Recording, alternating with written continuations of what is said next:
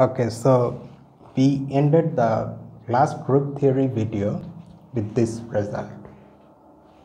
Let us briefly recall what this result, I mean we have the statement here, but for the sake of brevity, let's see the entire thing in just symbols.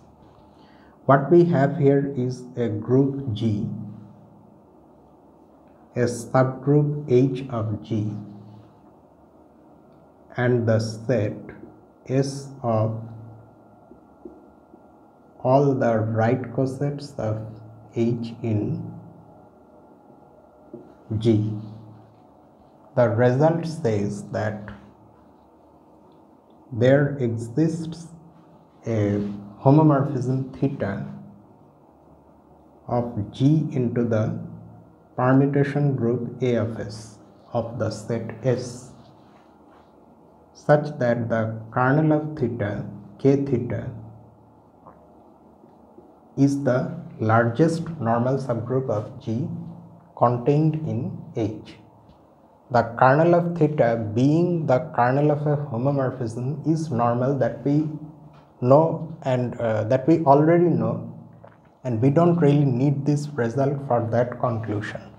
What this result says additionally is that k theta is not merely a normal subgroup of G, but it is the largest among those normal subgroups of G that are contained in A. Not the largest normal subgroup of G, okay? I mean not necessarily. Among those normal subgroups of G that are subsets of H, k theta is the largest. So that's what this result says. So today in this video we are going to see how one can use this result to say things about normal subgroups of G.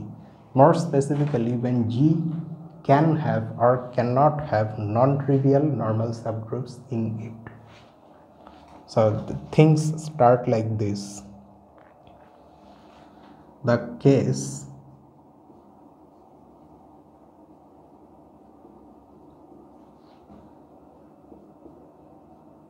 H equal to E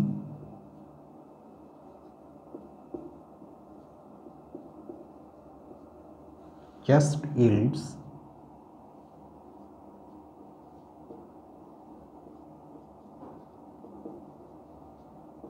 Cayley's theorem, that is the first result of this section. So in the special case where this subgroup H becomes the trivial group, we get Cayley's theorem. How? Let us see. If we take H to be the trivial group, then because of this inclusion, the kernel is forced to also become the trivial group, and recalling that when this happens, the homomorphism in question is 1-to-1, we have this. Theta is 1-to-1. It is injective and hence it's an isomorphism. Now that theta has become an isomorphism, G becomes isomorphic to its image under theta, G theta, which is nothing but a subgroup of A of S. So that means we have embedded G inside A of S, or more loosely speaking, we have found G inside A of S, a copy of G inside A of S, isomorphic copy, and that is nothing but Cayley's theorem. So we see that Cayley's theorem is a special case of this more general result. Now we are going to see how this result can be used. Let us consider this situation. Note that everything starts from this subgroup H, which is our choice actually. In this result, the H that we have, even after choosing G, we have some choices for H. We can choose H to be different subgroups of G. So everything starts from H. Now if our choice is like this, if H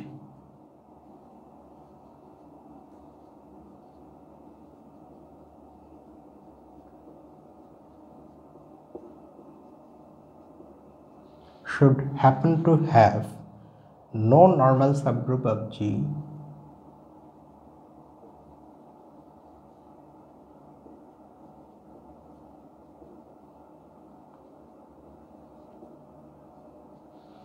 other than the trivial group,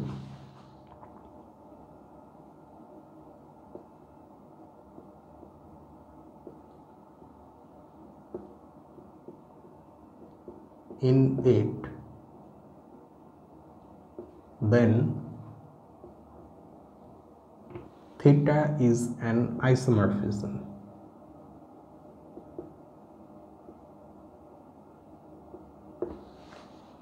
If H has that property, then theta is an isomorphism. Theta must be an isomorphism of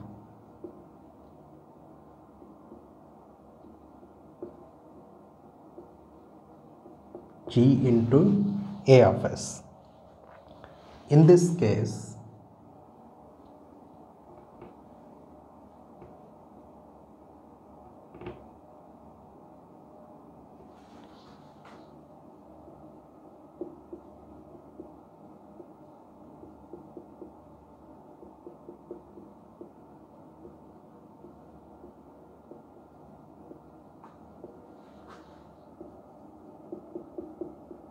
we would have cut down the size of the set S in the proof of our Cayley's theorem.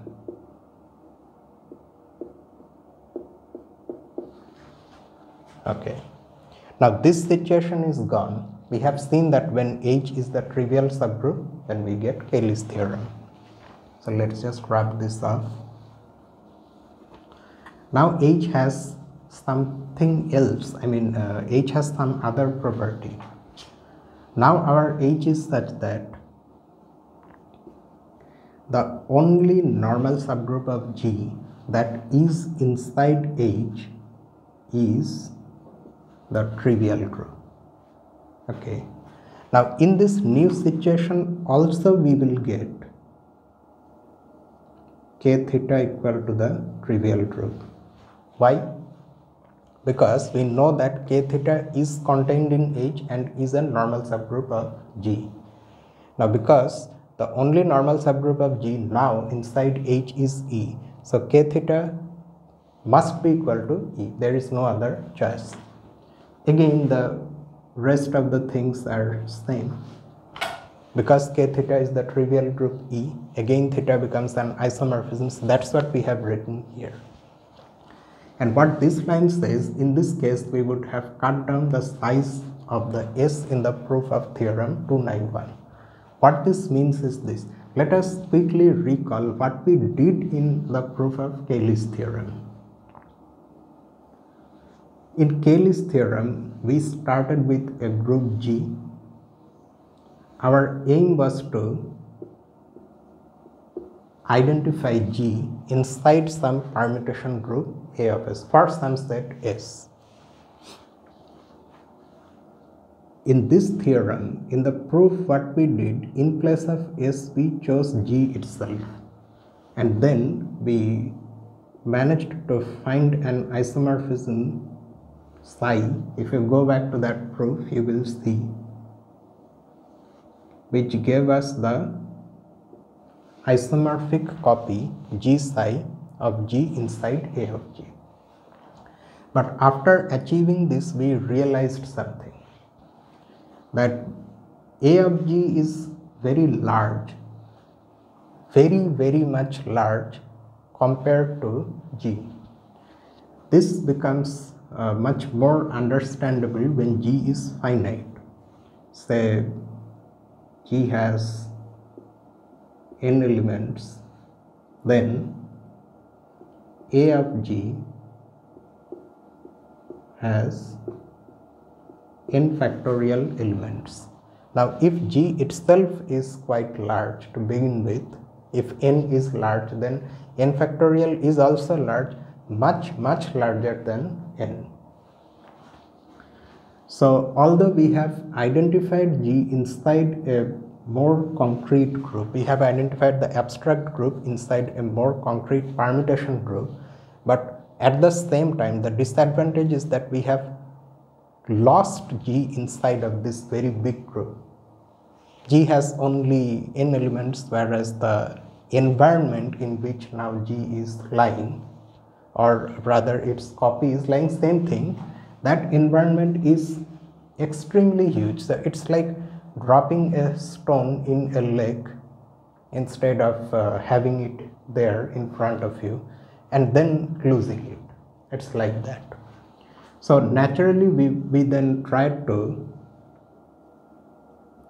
choose a smaller s in A of s, and that's how we ended up with this theorem. Now in this case, what we did, instead of taking, I can show it here itself now. Instead of taking the entire G as our S, we chose to take the collection of right cosets of a subgroup of G as our S, and we have found a homomorphism theta that gives us a homomorphic image of G inside A of S. This is not quite the same as a replica, group theoretic replica of G like what we have in Cayley's theorem, not necessarily, but something similar to G. However, even in this case, if it happens that our H, the subgroup that we chose, does not have any normal subgroup of G other than the trivial group, then again we are getting isomorphism. In that case, the object which looks like G, not entirely group theoretically identical, actually does become identical. Okay, theta becomes an isomorphism, so G theta becomes an isomorphic image of G inside A of S. But unlike Cayley's theorem, now something else has also happened. Now our A of S is not as large as A of G. In what sense have we somewhat cut down the size of A of S? It is this. You see, when you choose the entire G, in A of G, what are the elements? The elements are permutations of G, that is one-to-one mappings, one-to-one onto mappings on G. So when we are considering G, we are considering its elements or its points separately. However, when we introduce a subgroup,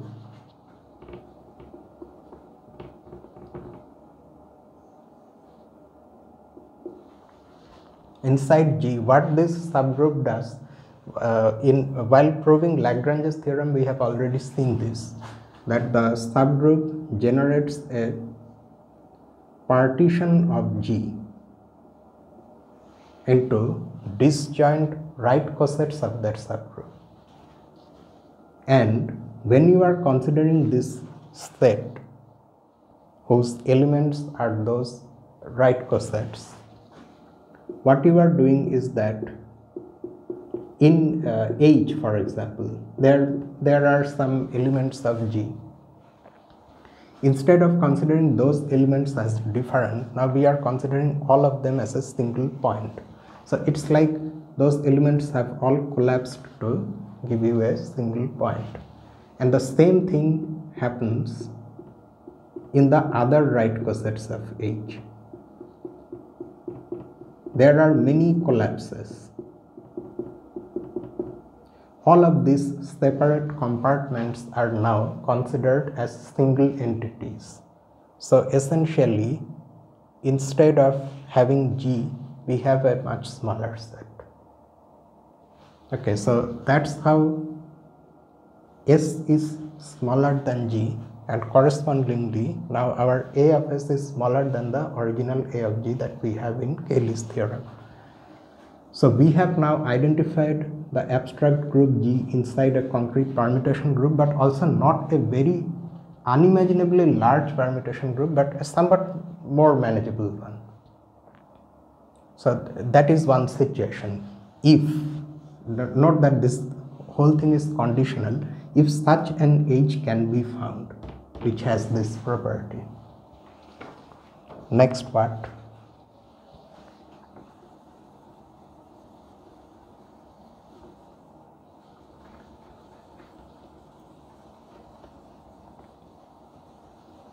Next, naturally, will come the question of whether one can actually find such an H. However, before we get to that, there are some more things the author says. This is interesting. This is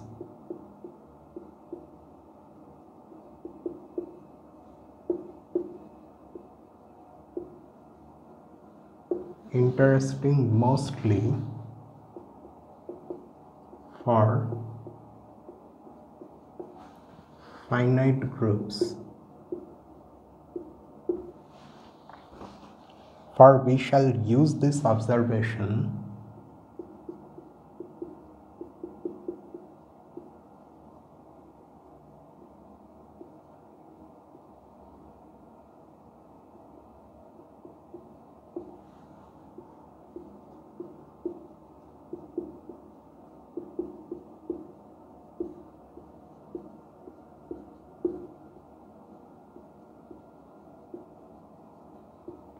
both as a means of showing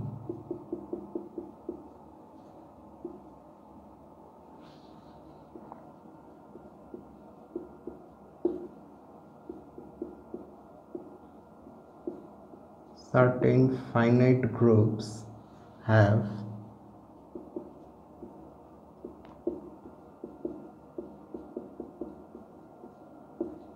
non-trivial normal subgroups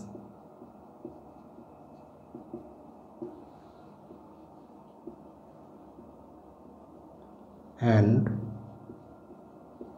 also as a means of representing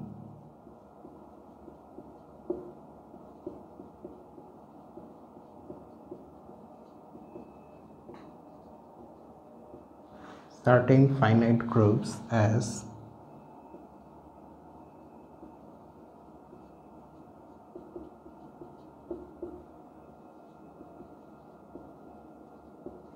permutation groups on small sets.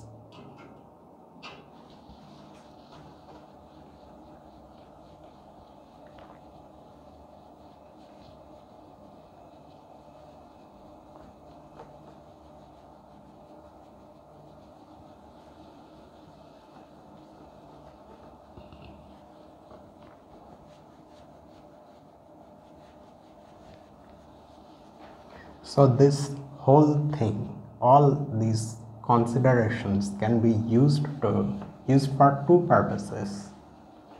One, using the tools and techniques we are seeing here, we can say, we can conclude that some given finite groups have non-trivial normal subgroups.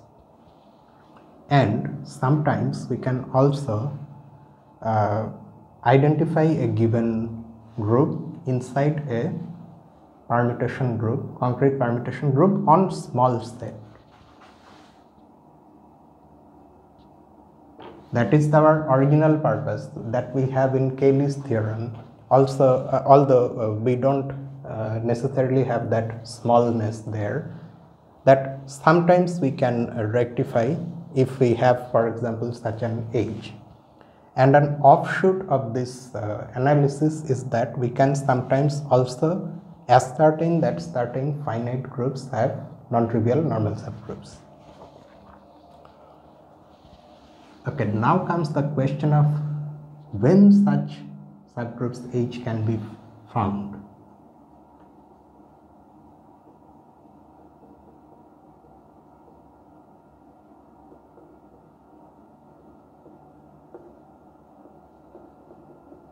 We now examine the above remarks.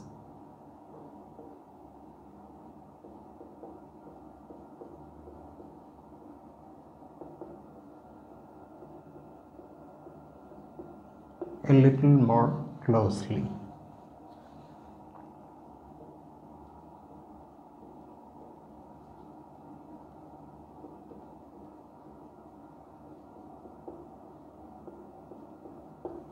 Suppose G is a finite group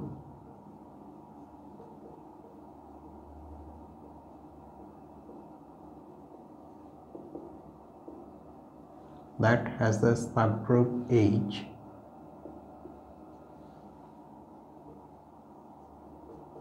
such that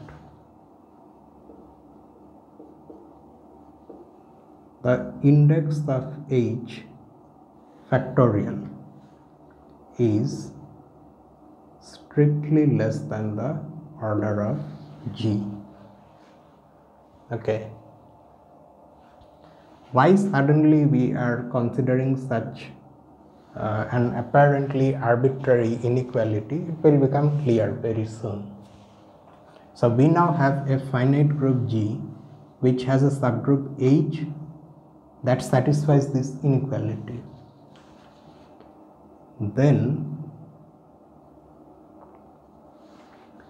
theta from G into A of S is the permutation, what the hell am I saying, is the homomorphism that we have in Theorem 292 is not an isomorphism.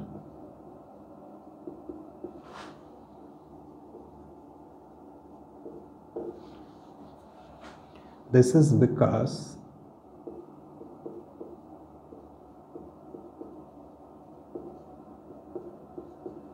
if theta is an isomorphism,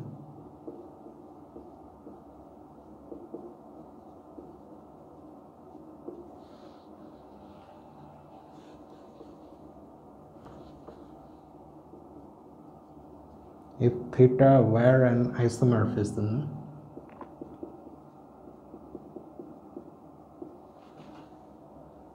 we would have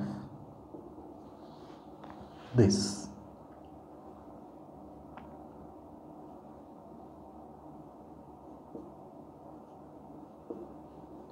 Order of A of S. S is what? S is the set of all right cosets of H in G. Keep in mind that now our G is a finite group. So unlike the general case where G is any group, we now know exactly how many right cosets there are of H in G. And that number is index of H in G. We have already come across this number when we proved Lagrange's theorem, and it turned out that this number is nothing but the order of G divided by the order of H. Also, don't forget one thing, that it is not given that H is a normal subgroup. So, the S that we are considering here is not the quotient group G by H. In fact, the quotient group G by H may not make sense because we don't know whether H is normal or not. All we have is the set of right cosets of H in G, that is S. But despite not having possibly a group structure, we know how many elements S has, and that number is this.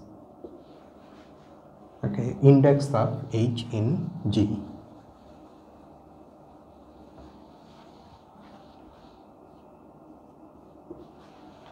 So if S has this many elements, how many elements will A of S have? A of S will have this number, factorial number of elements, that is this, okay, and that according to our condition is strictly less than the order of G.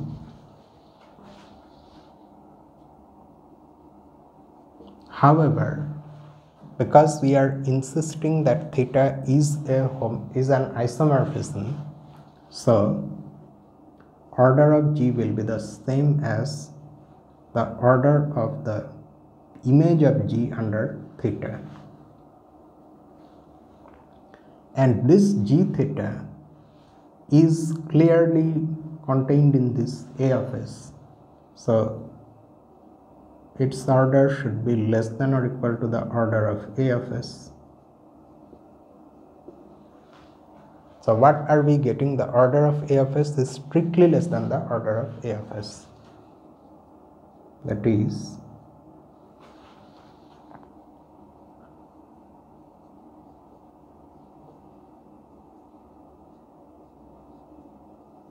and this is not possible.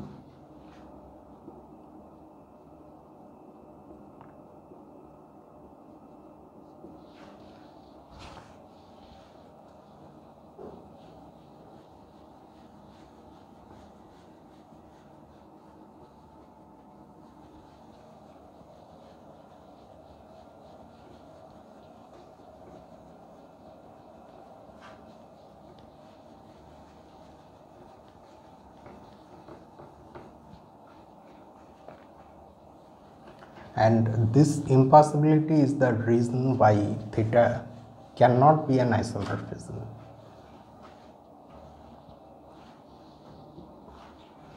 Okay, so the statement that theta is not an isomorphism is now justified. It is true, but now what is the consequence of that?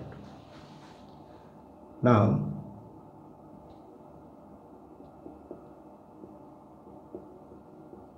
since theta is not an isomorphism,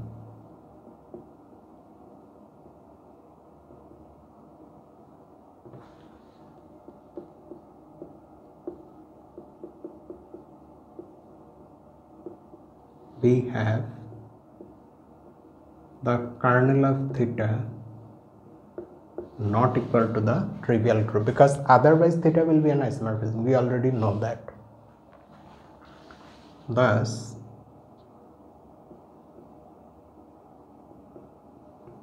if our H, the H that we have chosen, which satisfies this inequality, additionally also satisfies this, if our H is not equal to G,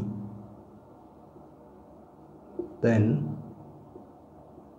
K theta is a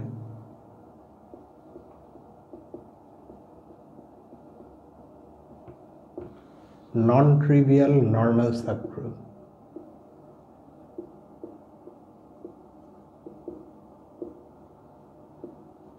of G contained in H. That is, G has a non-trivial normal subgroup.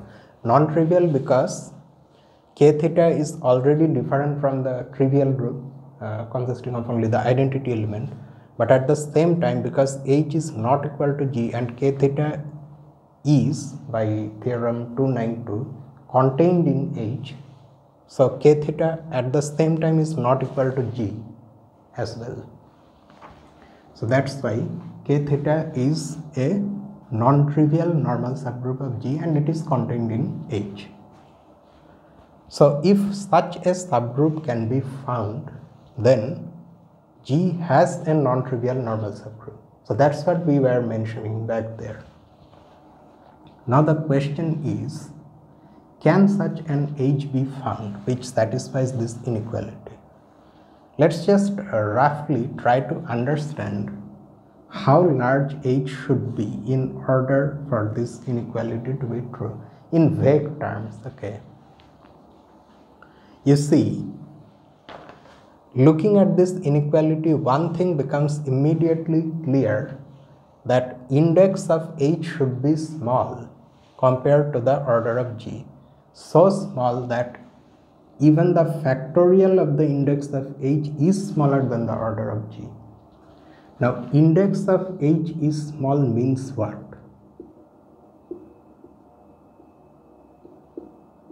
This quotient is small, so that means h itself should be very large. H should be almost like g, maybe a little smaller than g. It should be smaller than g because at the same time h should not be equal to g. Okay.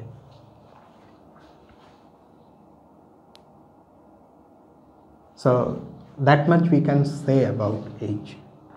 If it seems for now that such an it is almost impossible to find such an h, we will actually show such an h in the applications of these ideas. Okay, that is coming. However, one doesn't really need this inequality in order for concluding this. Something else which is not this much stringent also works, and that is the next thing. However,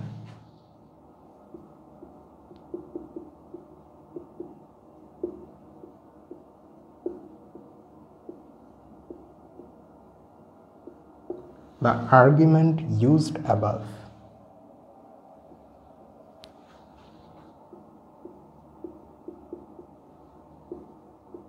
has implications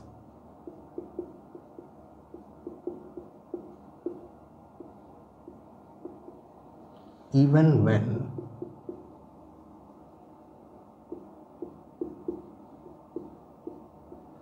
this factorial is not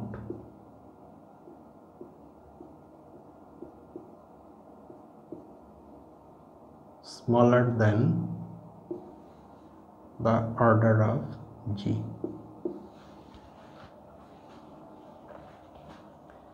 And the alternative condition is this: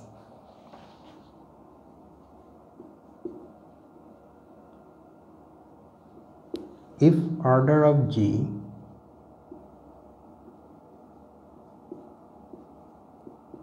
does not divide, we have to think of an alternative because it's really difficult to keep a factorial small. So the alternative is this: if order of g does not divide in the index of h factorial, then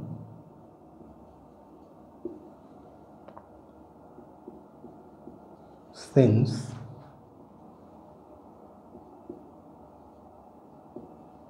the order of a of s is index of h factorial,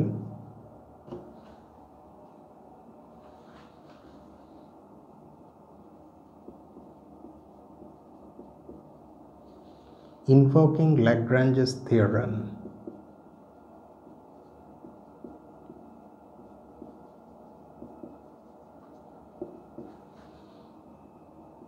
we can conclude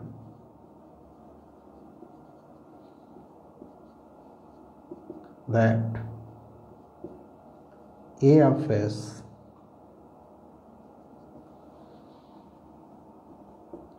cannot have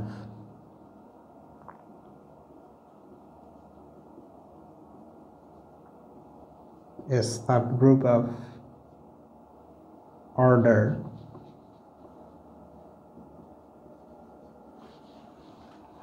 O of g.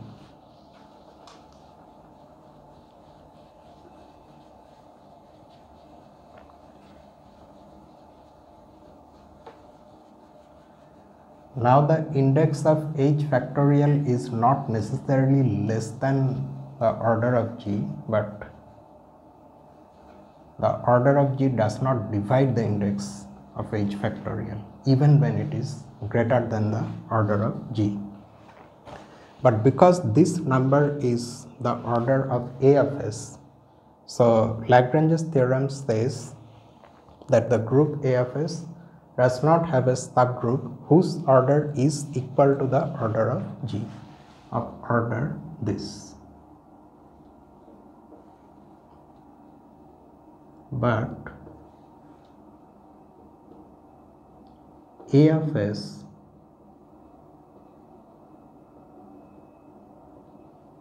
does have the subgroup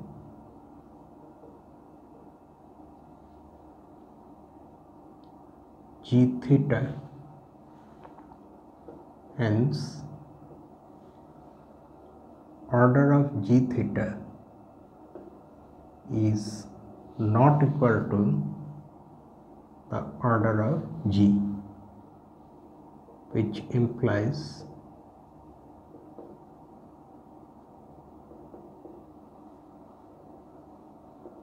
theta is not, again we have come to that same conclusion, theta is not an isomorphism.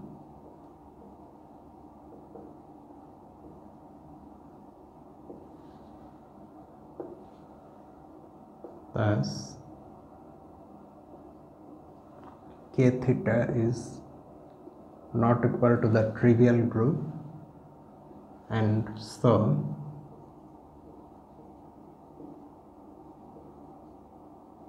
G has a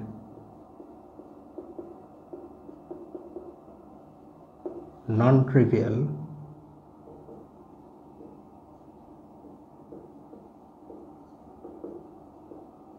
normal subgroup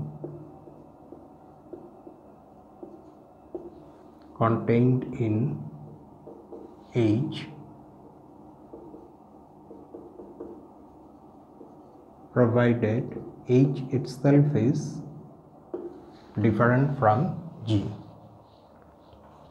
Now we are not restricted to choose H very large, so that index of H is very small, so that its factorial is less than order of G, but we have to make sure that whatever this factorial becomes, depending on our choice of H, it is not divisible by order of G. Then again we are getting the same conclusion, and we are going to summarize this conclusion as a lemma, which we will use. This is lemma 291, and it just says whatever we have said above. If G is a finite group,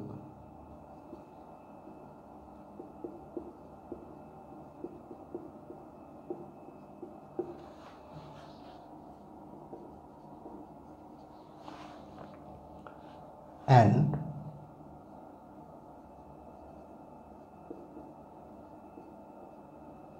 H different from G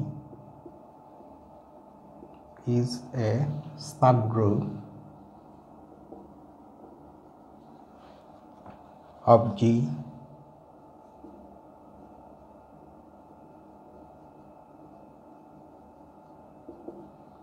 such that order of G does not divide index of H factorial. If these things happen, then H must contain a non-trivial normal subgroup of G.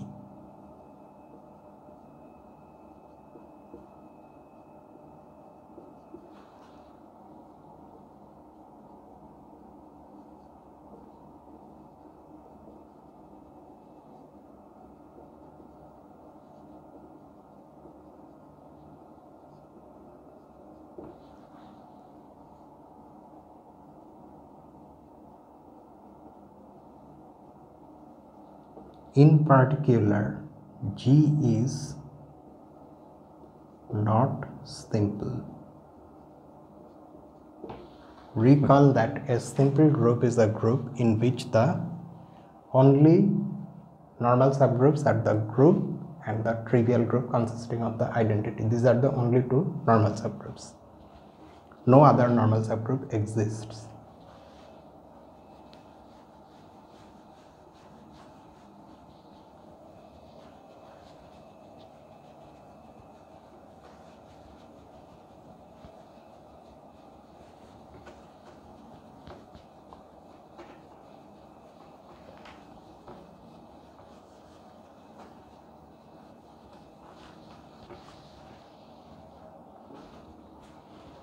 Okay, so these are all the results in this section. Now, how one can apply these things in order to say non-trivial things about a given group. So there come the applications.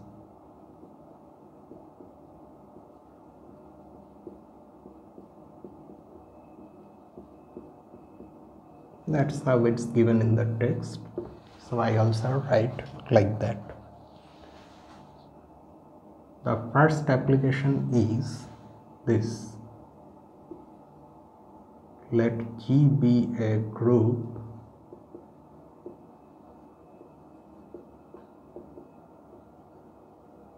of order 36. Exactly what group we don't know, some group of order 36. We also don't know whether G is abelian or non-abelian. Such information is not given to us. Suppose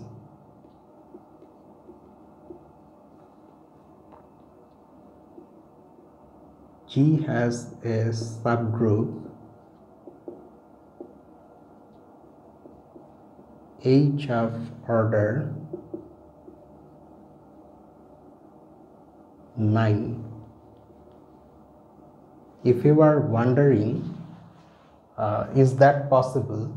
The answer is that that is always possible, which we will see much later.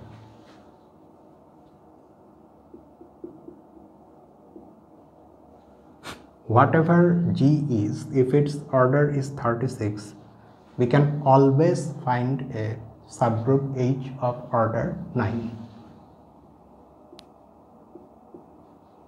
We shall see later.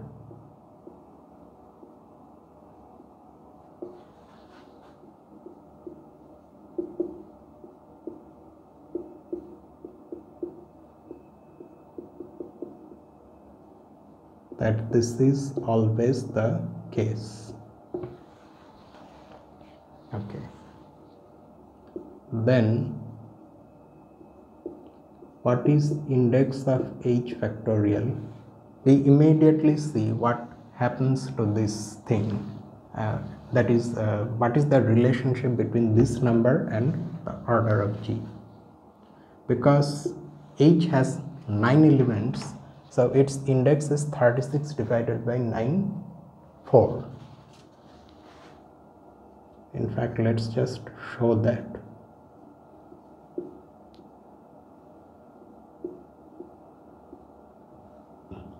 The 4 factorial is 24, and 24 is less than 36, which is the order of G.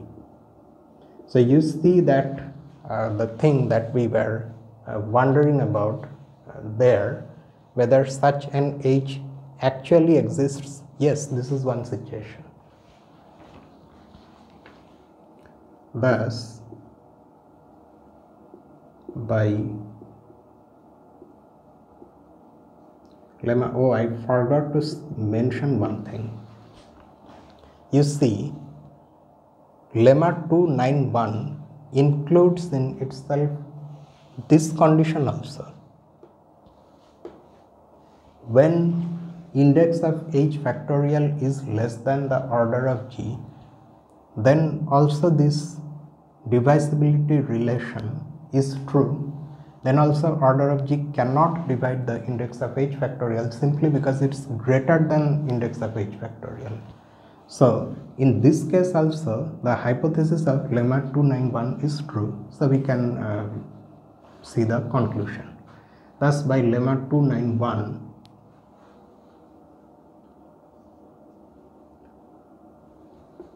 there is a normal subgroup N, which is different from the trivial group of G, contained in H. One more thing you should note is that our H is not equal to G. H has 9 elements, G has 36 elements. So there should be such a normal subgroup N. Something more can also be said about this N, since order of H is 9 and N is a subgroup of H, N is contained in H. So by Lagrange's theorem, we must have order of N equal to 3 or order of N equal to 9. Order of N cannot be 1 because of this condition. Application 2. Let G be a group of order 99.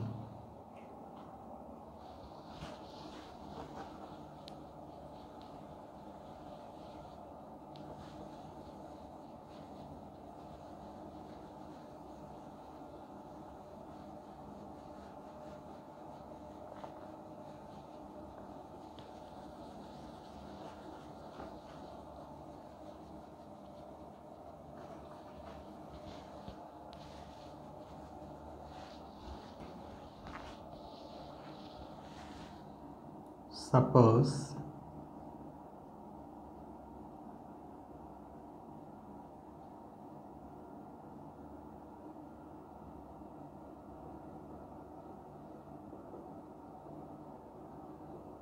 G has a subgroup of order 11, or subgroup, let's call it H of order 11.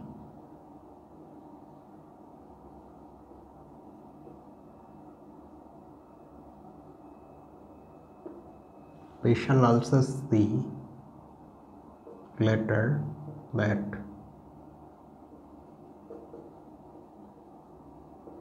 this is always the case. We will see these things when we get to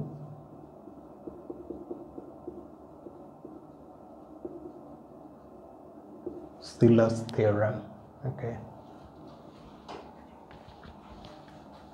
So now in our group of order 99, we have a subgroup H of order 11.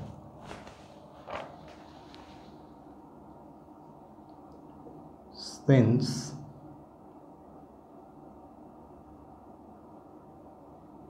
order of G equal to 99 does not divide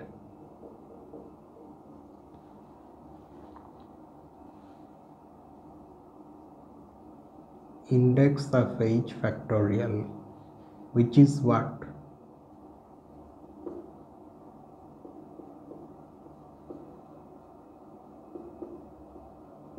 Nine factorial by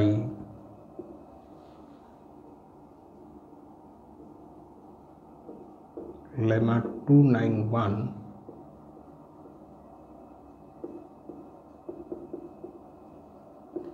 there exists a normal subgroup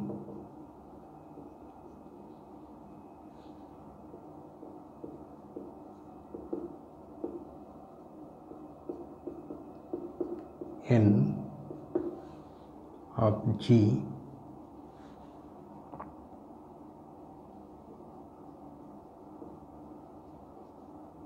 contained in H. Okay, 99 does not divide 9 factorial. You don't actually have to calculate 9 factorial in order to verify this. That is because 9 factorial divided by 99 is what?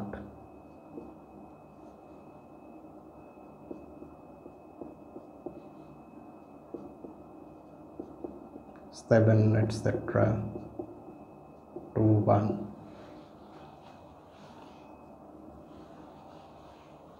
Eleven does not divide this product because we know that 11 is a prime number. So if it has to divide such a product, it should divide at least one factor, all of which are less than 11. So that's why 99 does not divide 9 factorial. So in this case, you see that our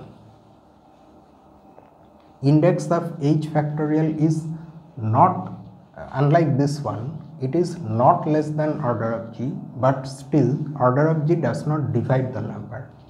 So we are able to again use lemma 291 to conclude this. Since order of H is 11,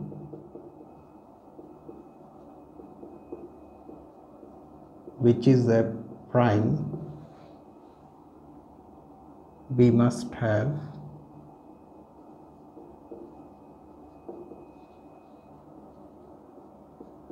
order of n also equal to 11, because n being contained in H is a subgroup of H. So by Lagrange's theorem, order of n should divide the order of H.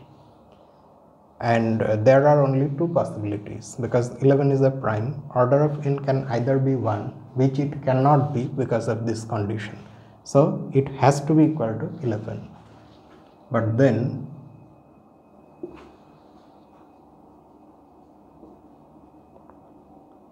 n must be equal to H,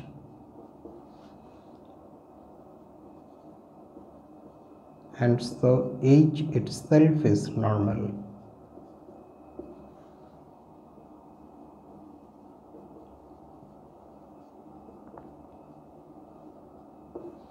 So in a group of order 99, a subgroup of order 11, which we are saying exists, we will see later, that must be normal. And then there is one more.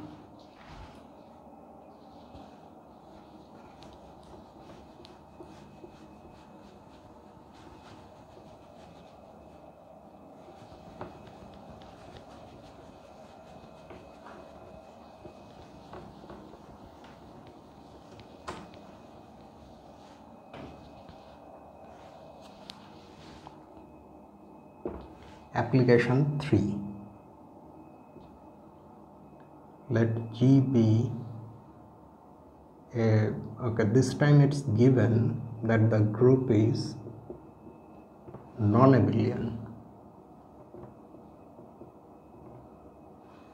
of order 6. Okay.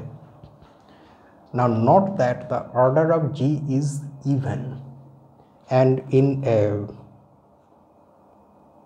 an exercise 11 of section 223, the third section of this second chapter, the exercise 11 says this: if G is a finite group whose order is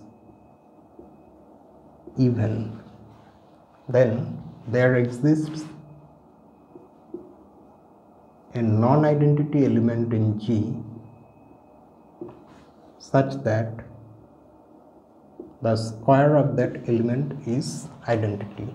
In other words, there exists an element of order 2 in any group, any finite group with even order. Now this is one such group.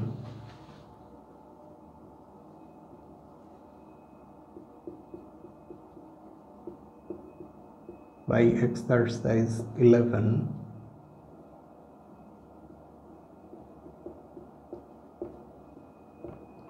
section 2(3),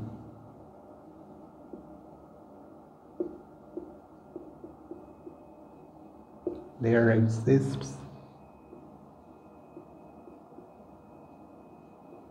an element A not equal to the identity in G such that A square is the identity. Then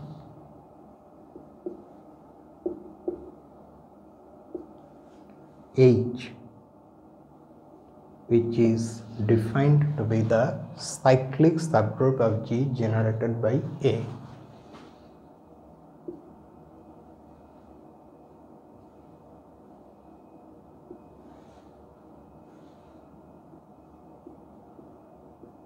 which will have only these two elements because the order of A is 2. Note one thing carefully, that this equation alone does not say that the order of A is 2.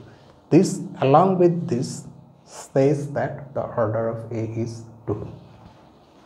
Then this is a subgroup of G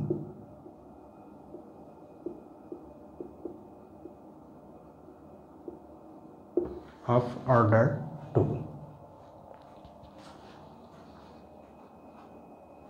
Now in this third example we are not assuming the existence of H like those first two applications, but here we are actually we have shown that such an H exists, but what shall we do with this H?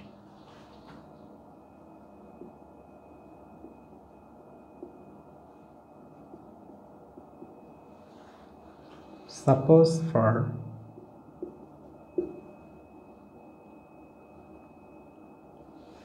we should not say suppose for the time being because this is something that is true. Suppose we know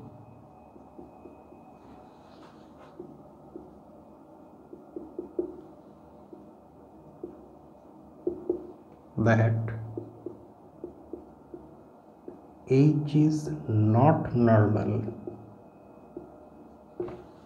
Okay, let us calculate the index of H and do all these things that we have been doing in the other calculations, other applications. Since the index of H factorial is going to be what? Order of G is 6 divided by order of H is 2. This is equal to 3 factorial, that is equal to 6. Oh, but this is divisible by the order of G, no? So how are we supposed to use this?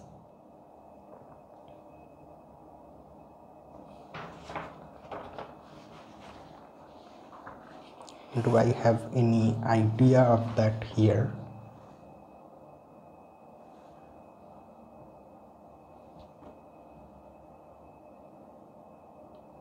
Oh, that's not what we are doing. Okay, we are going towards something else.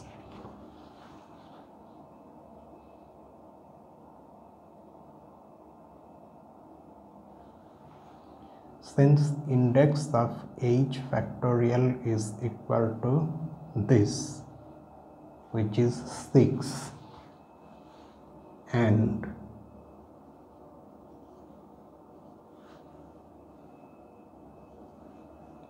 theta maps G into A of S, where A of S has this order.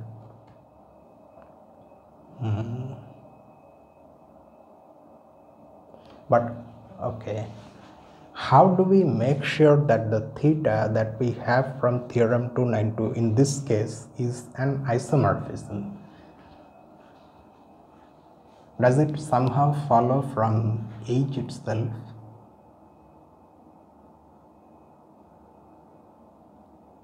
Oh, we have to use this condition, okay. Now, before writing these things about order, we write this.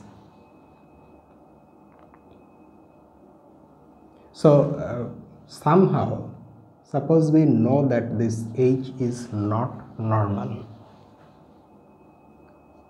then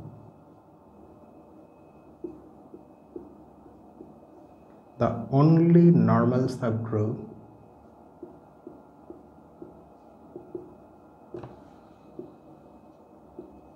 of G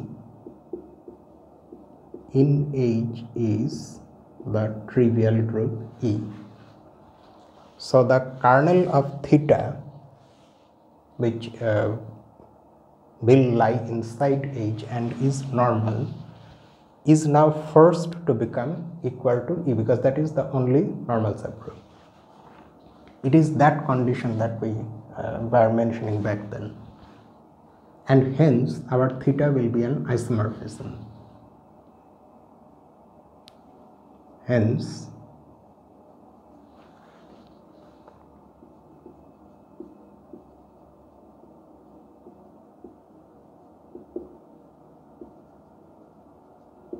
the homomorphism theta of G into A of S, where S is the usual set of all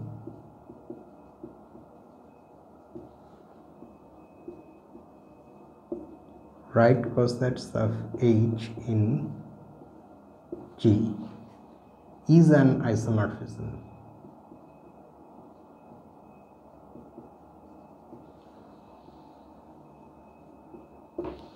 Okay, thus G is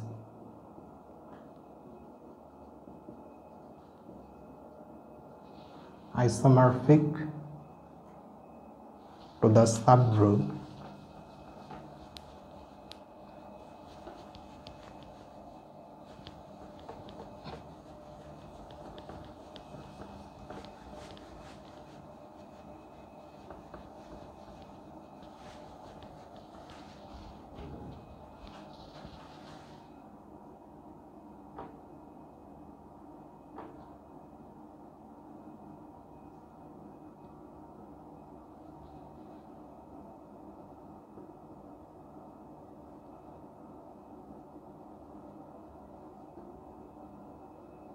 of A of S.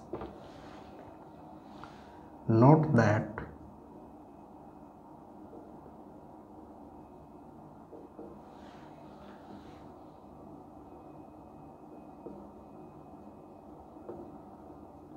order of A of S is equal to what? Index of H factorial. Now we have to carry out that computation.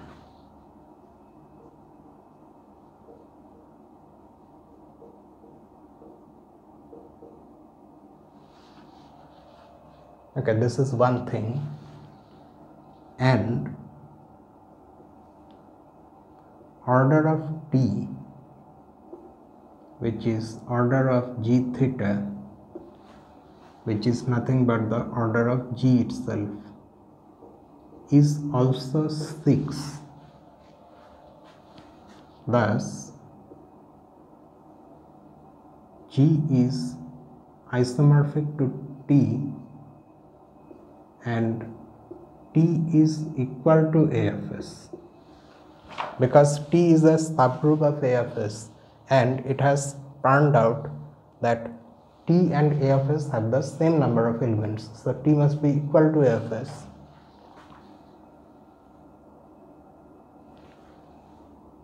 And okay, now How many elements does S have?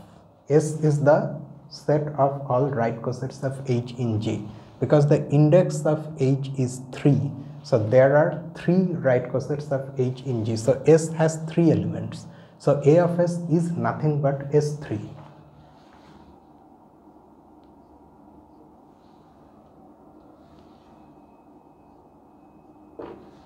So we seem to have shown that G is isomorphic to S3, but we are not quite there because of this supposition. Suppose we know that this H that we have considered here or found here is not normal. So we have almost shown that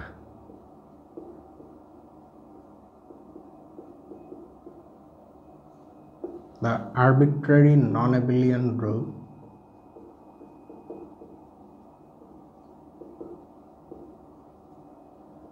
G of order 6 is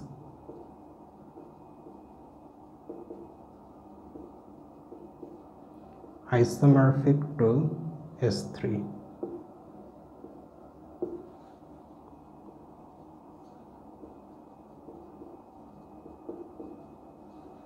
The only missing part is the proof that H is not normal. Now we are going to do that.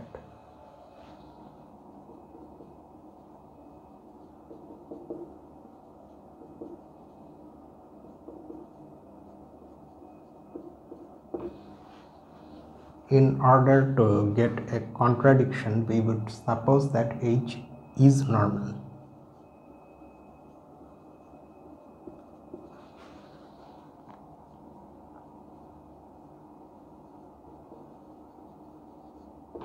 Suppose H is normal, then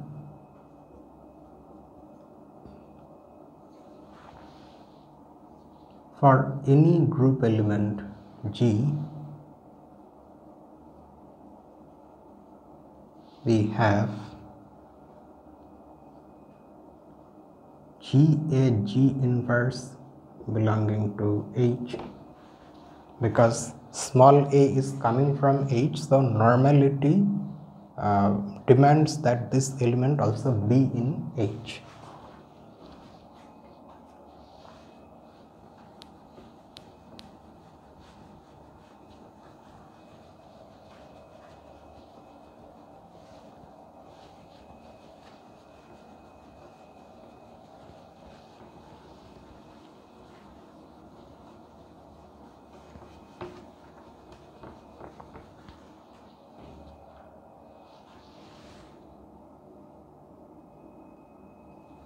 Since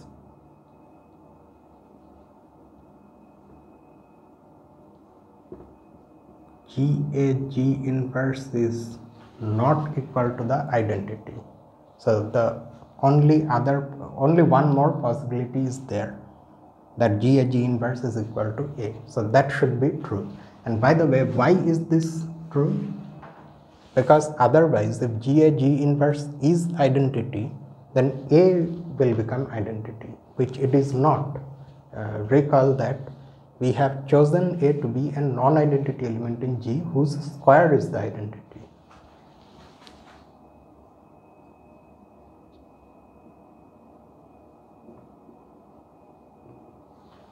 We must have G a G inverse equal to A, or G a equal to AG. Thus,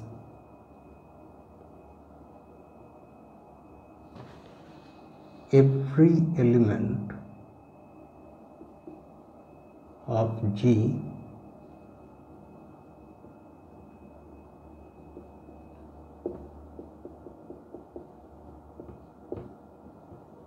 commutes with A.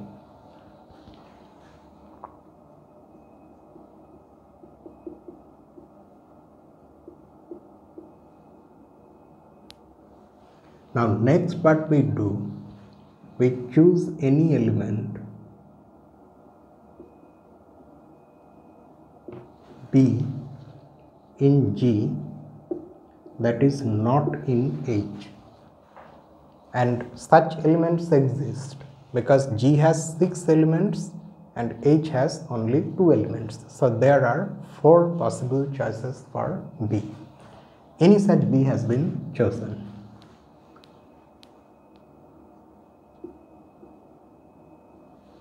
Then something can be said about the normalizer of B.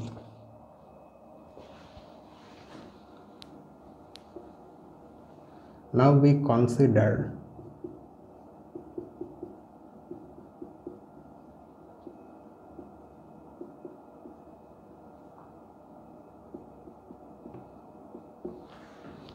the normalizer of B, which by definition is the set of those elements in G that commute with B.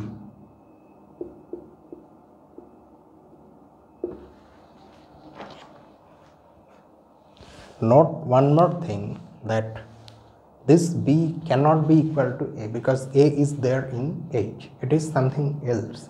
Also, this B cannot be equal to identity.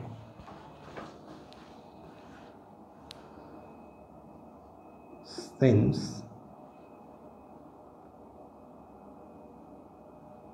BE is equal to EB and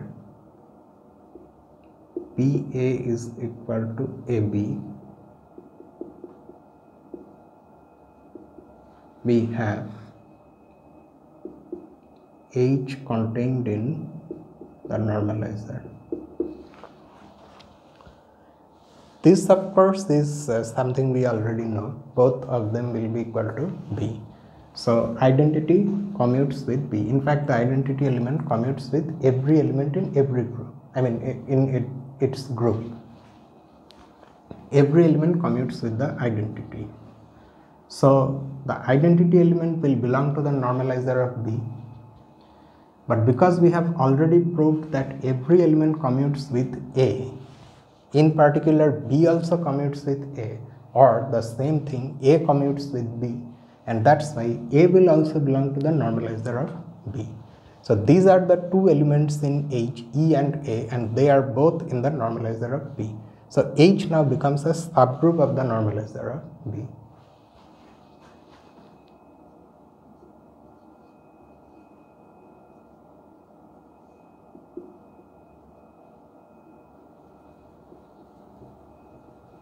Also, there is one more fact about this whole situation. H at the same time is not equal to the normalizer of B because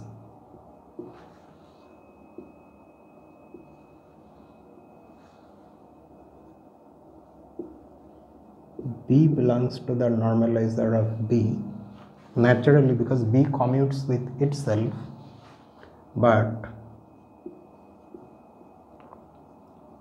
B does not belong to H. That's how we have chosen B. So H and N of B cannot be equal.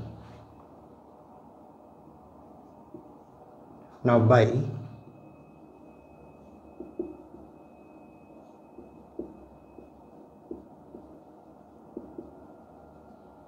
Lagrange's theorem,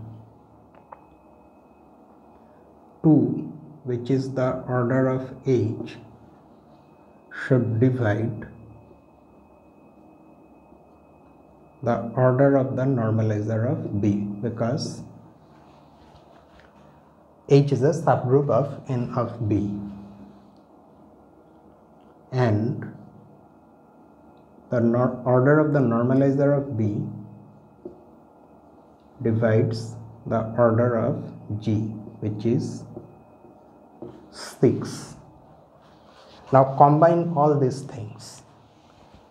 This divisibility relation tells us that this order should be even, and along with this condition, we then also have the thing that it is not just even but it is greater than 2, it cannot be equal to 2. But at the same time, this number itself should divide 6. So,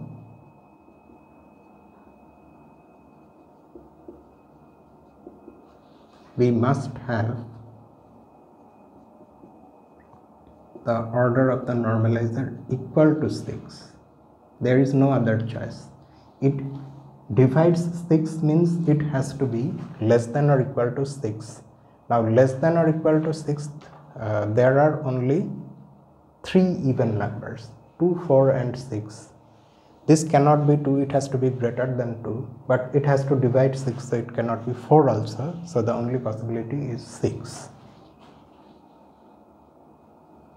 And thus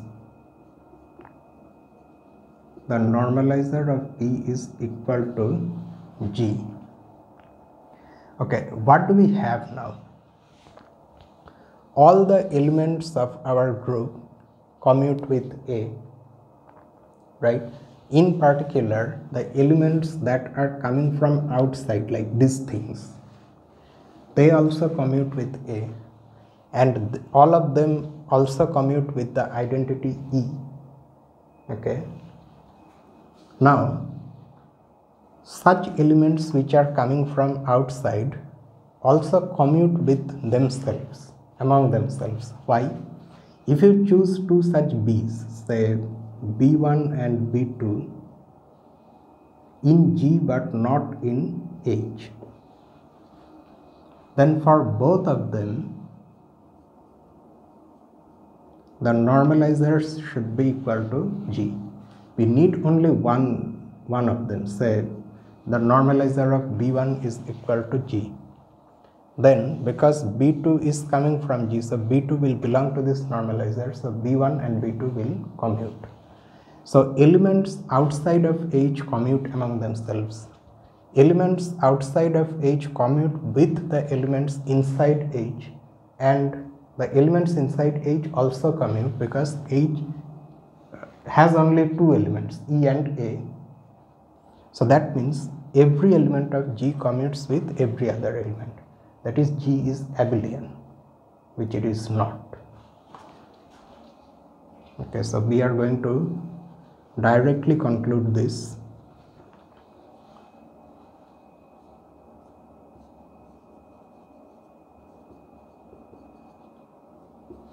Therefore,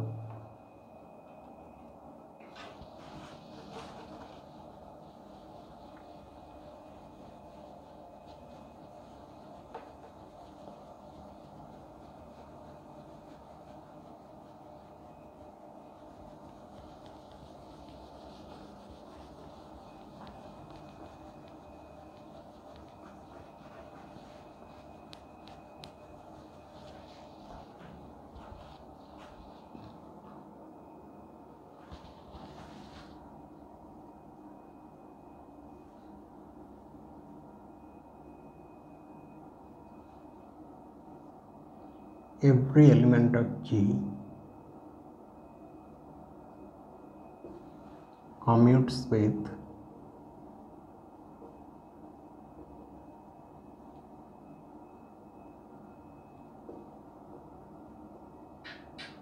every other element of G.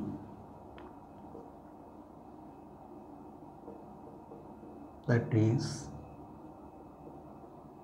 G is abelian.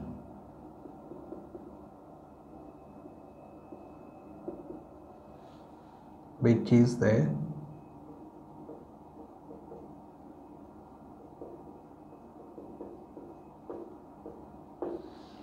a contradiction.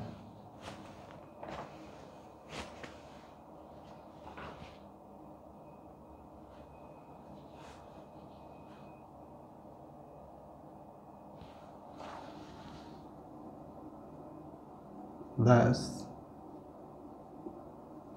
our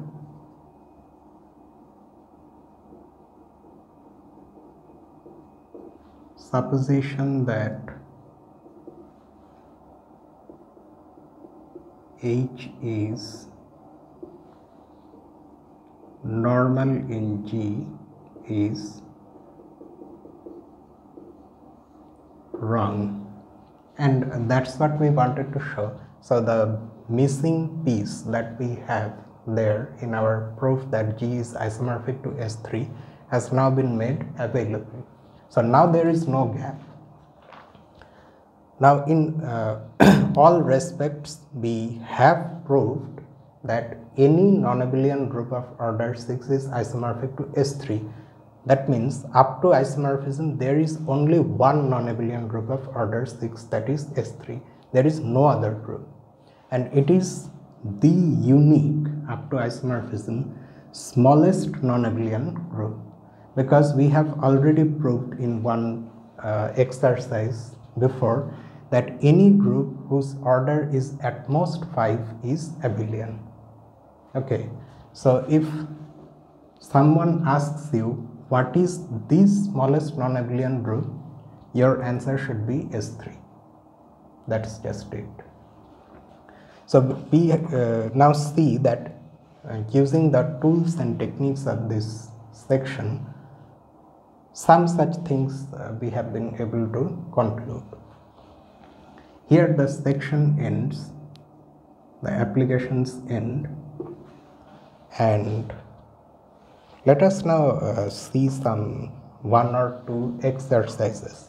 Let's start the exercises also.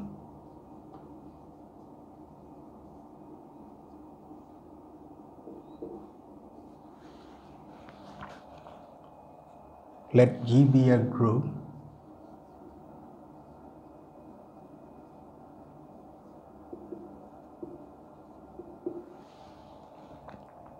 consider the mappings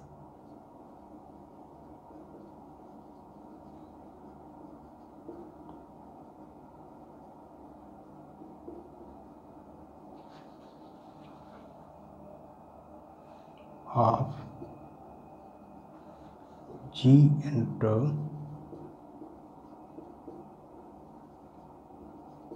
itself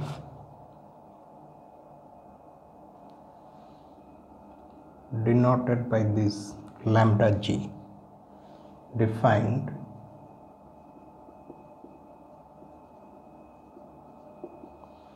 for the element G belonging to G by this formula. When you apply lambda G on the group element X, by definition, that is the product Gx for all X belonging to G.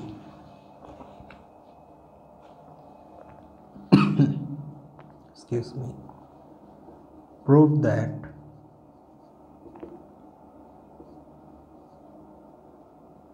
lambda G is 1-to-1 and onto, and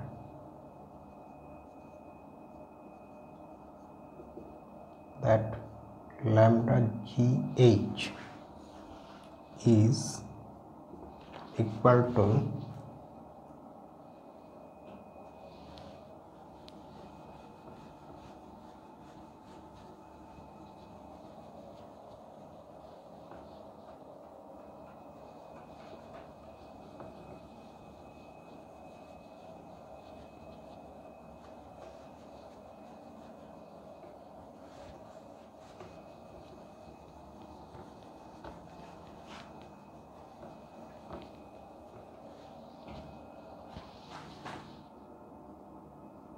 lambda H lambda G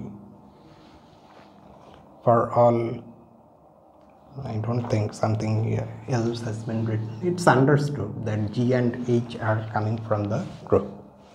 So Now we have some mappings like this. That means lambda g is left multiplication by g, multiplication from the left hand side by g, left hand side, so lambda. I don't know whether the author consciously wrote lambda because it is Greek L, so it stands for multiplication by g from the left side.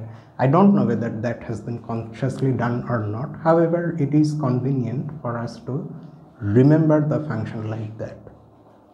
We have to prove first that lambda g is a bijection on g. It's a one-to-one onto function on g. And then this, okay, this is not like, do you remember we have already come across some other such functions in the proof of Cayley's theorem itself. Tau g, if g is a group element, then this is also defined from g into itself, and its definition was this. It is right multiplication, lambda is left multiplication. For such tau g, we proved this thing.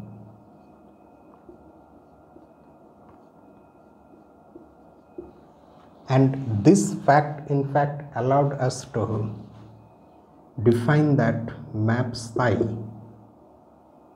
from g into a of g like this.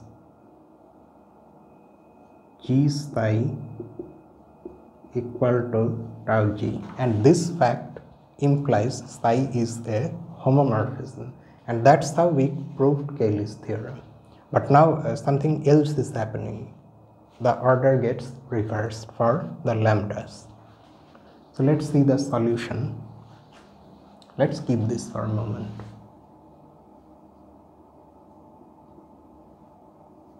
So first, one-to-oneness and onto-ness. Let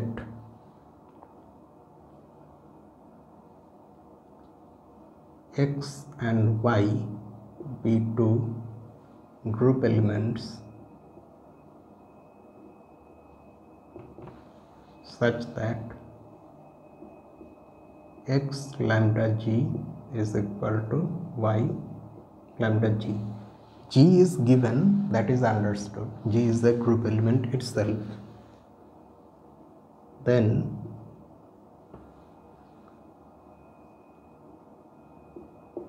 gx is equal to gy, which implies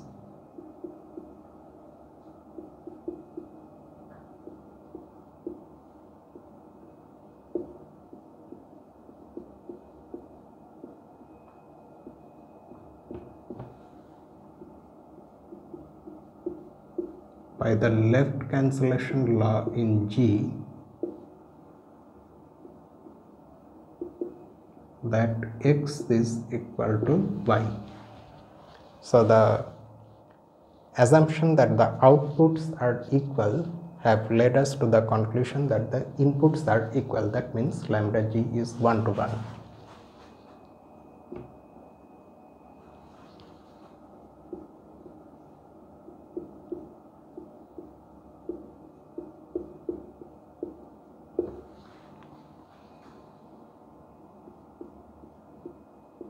Also, for any group element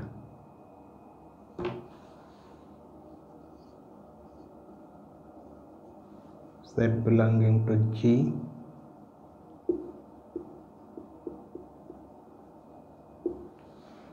there exists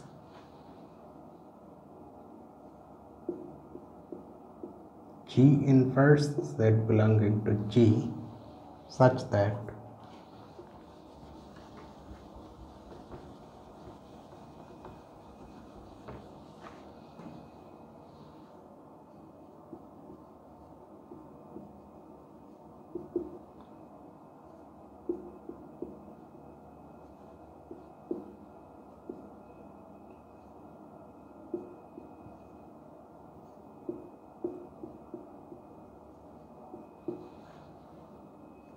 So this becomes equal to Z using the various group theoretic axioms and properties.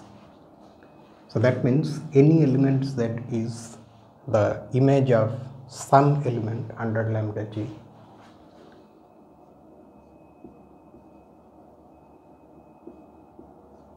Thus this is onto. Finally, we have to prove this. Next,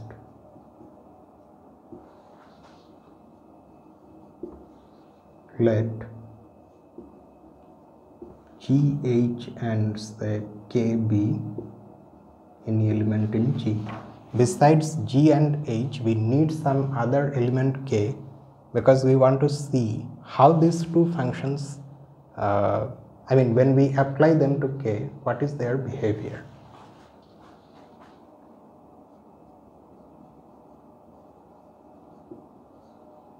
We have K lambda GH, multiplication of K by GH from the left hand side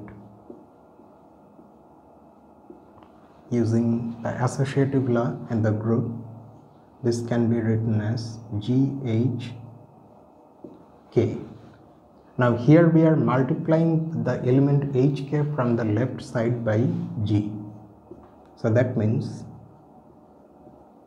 this is the lambda G image of HK. Just like that, inside we have the lambda H image of K, because this is multiplication of K by H from the left side. Now by the definition of composition of functions,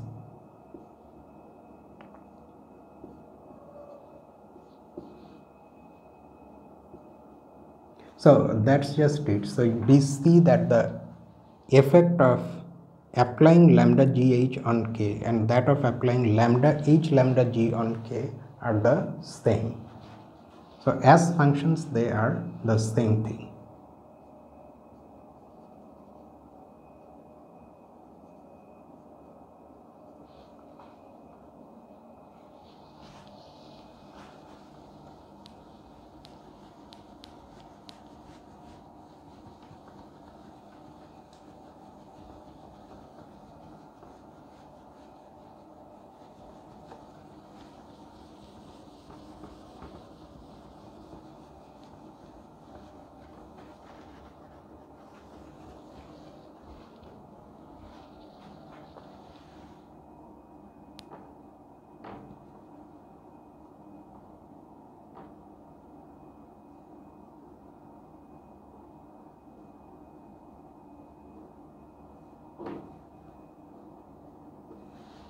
So here it ends, and in this context we should not forget that this thing lambda H lambda G is nothing but the composition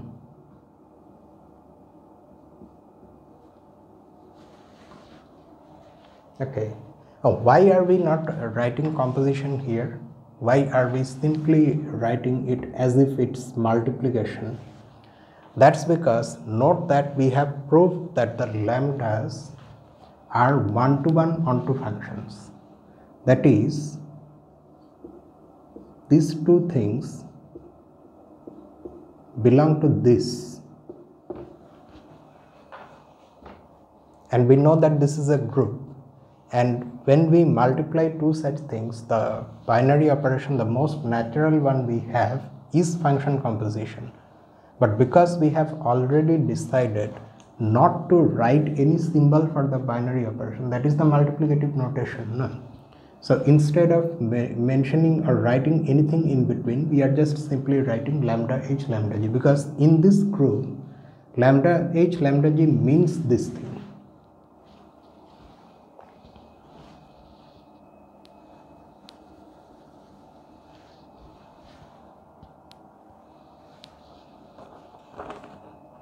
Next,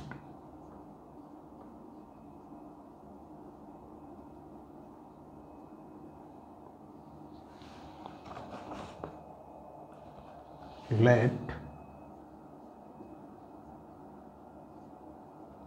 lambda g be defined as in exercise 1, that means these things.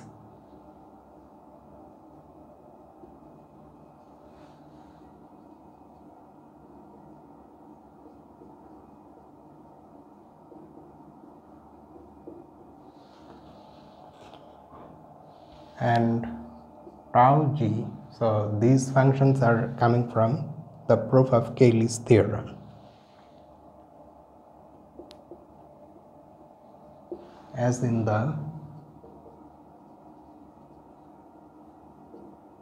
proof of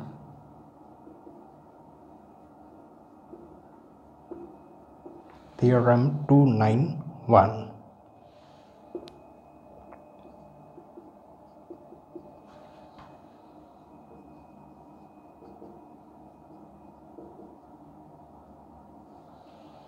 Prove that for any G and H belonging to our group, the mappings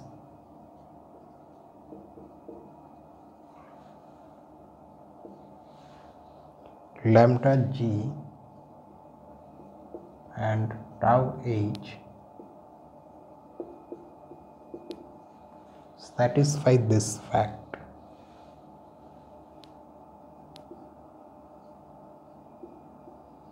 That they commute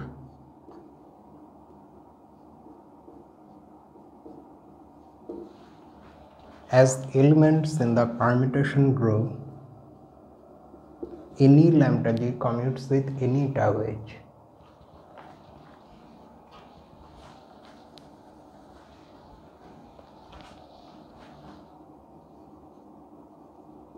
For this we just have to choose like this one k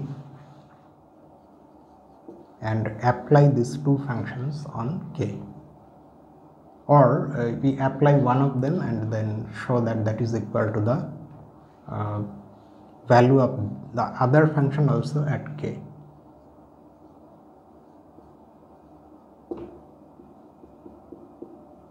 Anything else we have been asked to show? No, just this equation, commutation. We have k lambda g tau h. Now we have to be careful about which one does what. First, by the definition of function composition, we have this. Lambda g means multiplication from the left side. So gk. And tau h means multiplication from the right side by h. So that is gk h. Now by the associative law, this is g times kh. Left multiplication by g is lambda g. So kh lambda g, and right multiplication by excuse me, h is tau h. So k tau h and lambda g outside. Again, by the definition of composition of mappings, this is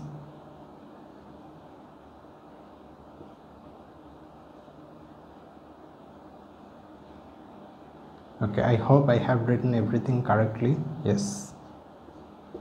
Hence,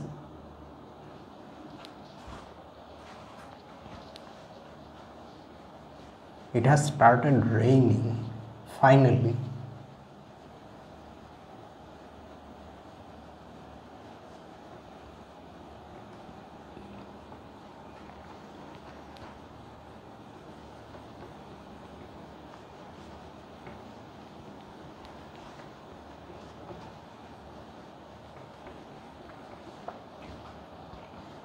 Hence,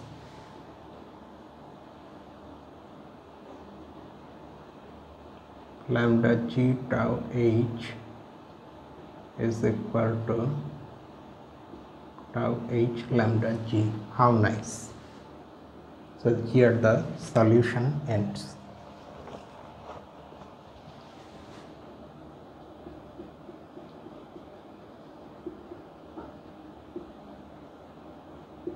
Exercise 3 becomes even more interesting.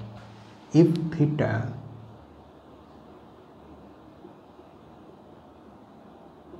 is a one-to-one mapping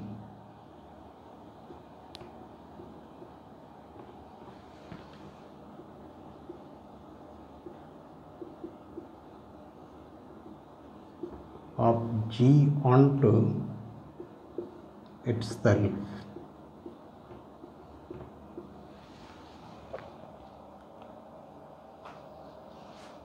such that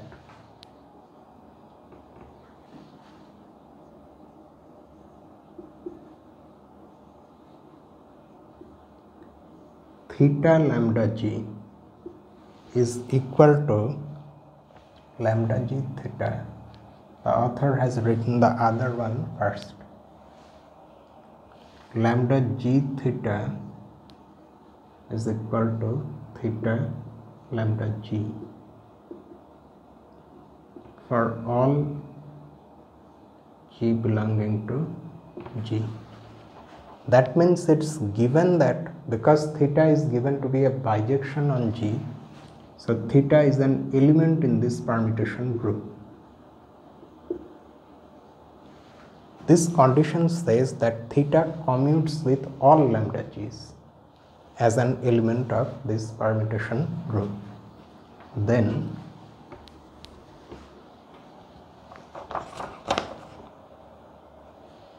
for all, okay, so we have started with if. Prove that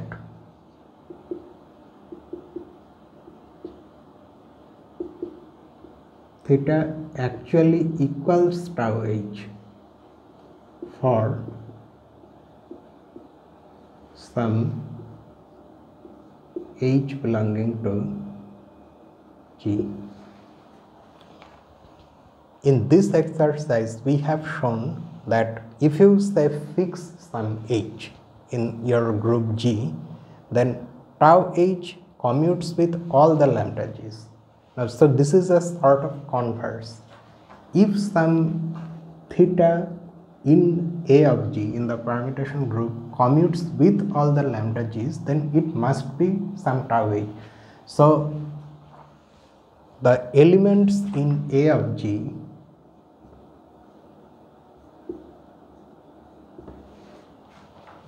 that commute with all the lambda g's are precisely the taus, nothing else. It cannot be anything else. That's what these two things say together.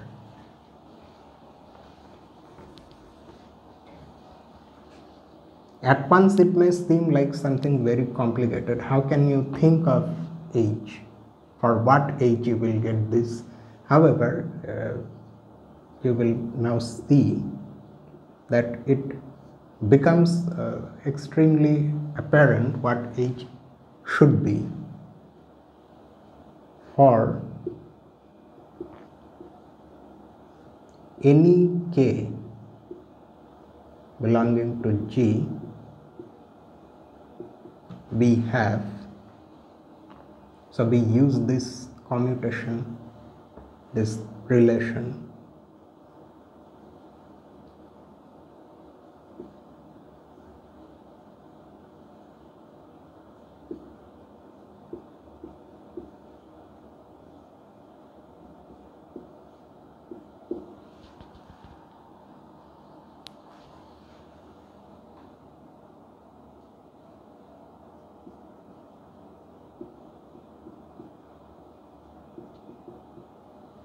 okay, this implies what? K lambda g theta equal to K theta lambda g, or theta we of course don't know what theta actually does to an element, but lambda g we know. This is left multiplication by g. So gk theta is equal to g times k theta.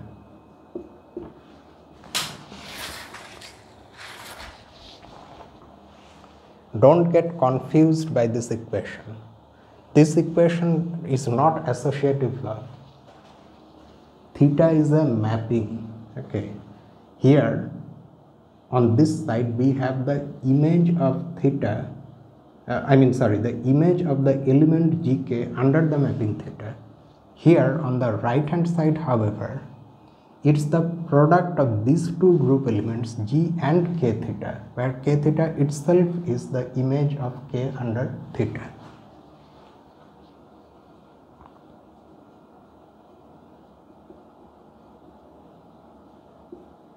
In particular, we have, now this is true for any element k in G. If we take k equal to the identity, then we have GE theta equal to G E theta, that is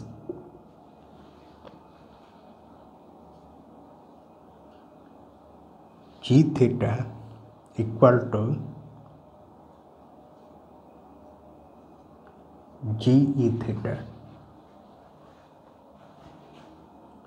Now if you look carefully, GE theta is right multiplication of G by the group element E theta.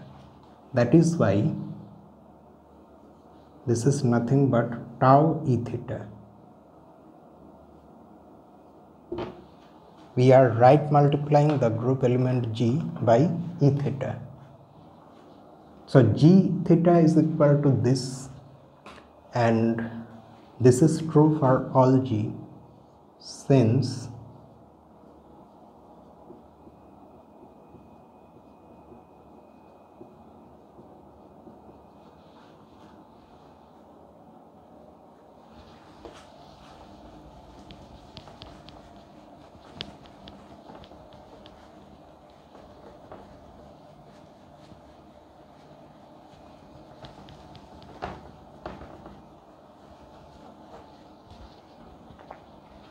this is true for all G belonging to G. We have theta equal to tau E theta. So theta equals that tau whose suffix is E theta. E theta is the image of the identity element under theta. So that completes the third one. So let's just end things here for now. If you want to say something about these things, you can write in the comment section below, or you can mail me at my usual address. This coming Friday, we will have a